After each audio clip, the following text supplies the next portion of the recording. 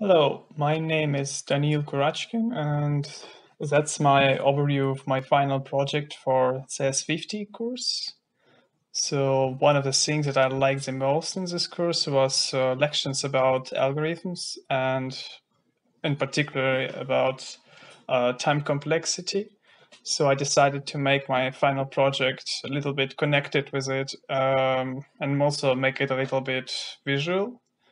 So I used C# and Unity3D for Unity3D mostly for rendering.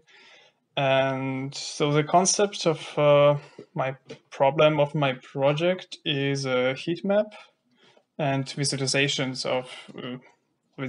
of data with heat map with a relatively big amount of data. So I had to be a little bit creative with solution and with algorithms that I used, and had to make a lot of improvements to make it work. So here is a project in action.